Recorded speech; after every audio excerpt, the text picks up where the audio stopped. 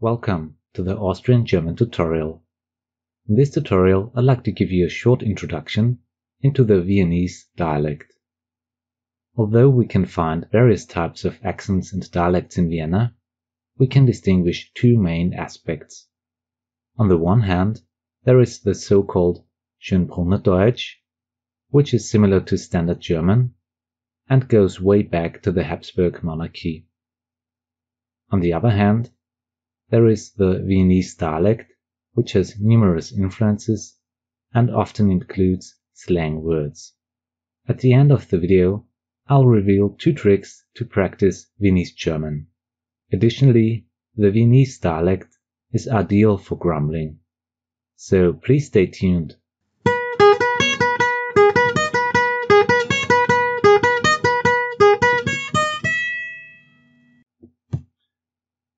The learning goal of this video is to learn some important aspects about the dialect of Vienna.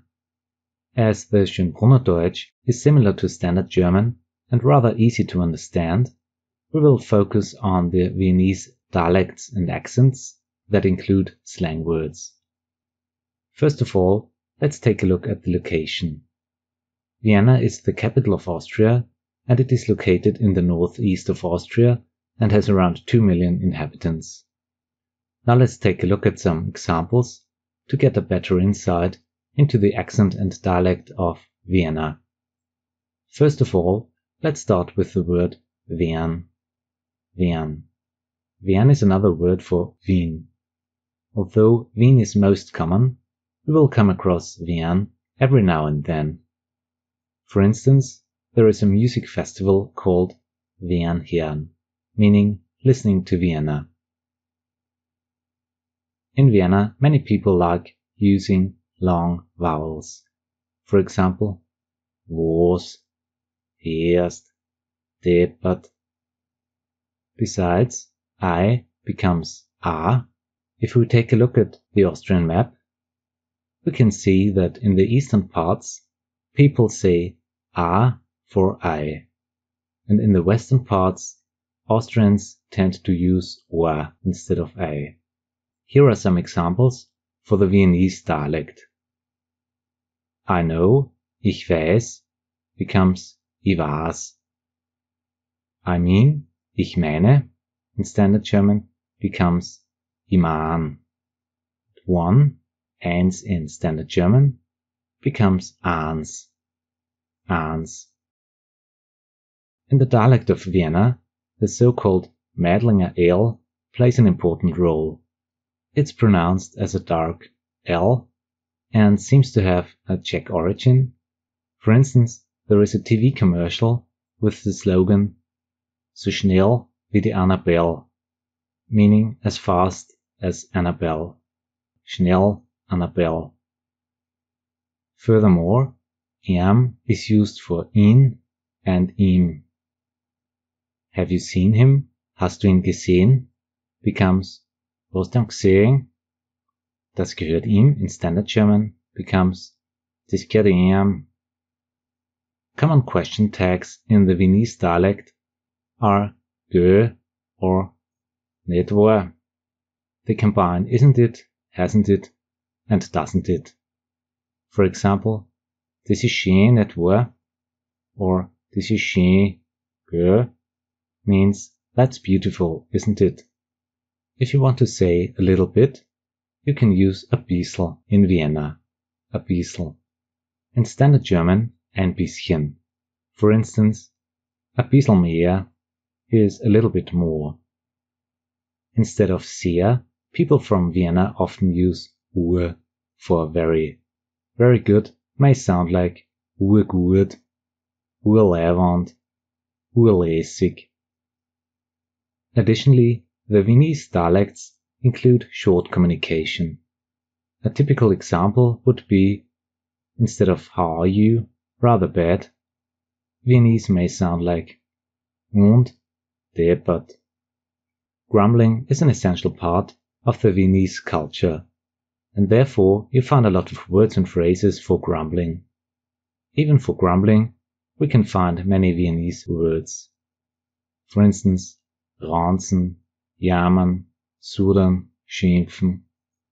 For example, if you want to say something bad or stupid, you can choose among many words or phrases. Das ist deppert, ein Wahnsinn, zum narrisch werden, so ein Blödsinn, Schwachsinn, nachher auf. Another important aspect of the Viennese culture is the so-called Wiener Schmäh. Wiener Schmäh is a typical form of communication. First it may sound a little bit rude, but it is meant rather humorous. It definitely takes some time to understand it. Now it is time to take a look at some typical Viennese food. I want to focus on sausages and coffee. At the so-called Würstelstand, you find various types of sausages. The most common sausages are the Frankfurter, the Debreciner, or Burenwurst. Besides, the Bosner is very popular. It is similar to a hot dog, but filled with fried sausages, onion and curry. The most difficult order is a Eitrige mit einem Bugel und einem 16er Blech. That's a sausage with cheese, a slice of bread, and a beer from the 16th Viennese district. I won't translate it because it would reduce your appetite dramatically. Above all, we can find many Kaffeehäuser where you are able to enjoy your coffee in a special atmosphere. One of the most famous Viennese coffees is the Melange, which is similar to a cappuccino. The Verlängerte can be compared with the Americano. The Verkehrte means upside down, which is a Caffè Latte. Fiaker is an espresso with whipped cream and rum or schnapps in it. Let's take a look at some important words you come across very often in Vienna. Leibwand is awesome. Leibwand. Deppert, stupid. Deppert. Bim, stram. Bim. A Basel is a pub. Basel. Masel is luck. Masel. Baba is a form to say goodbye. Baba. As promised, I'd like to introduce you 2 ways to practice the Viennese dialects. On the one hand, it may be a good idea to listen to Wiener Lieder, which can be called Viennese folk music. On the other hand, the TV series Ein echter Wiener geht nicht unter deals with the Viennese slang. Above all, Mundl, the main character, uses slang words all the time. In formal contexts, you shouldn't use this kind of language, but it helps you to understand Viennese German. I hope I could give you a little insight into the dialect of Vienna. Thanks a lot for watching the Austrian German tutorial. Have a nice day and see you in the next video. Auf Wiedersehen.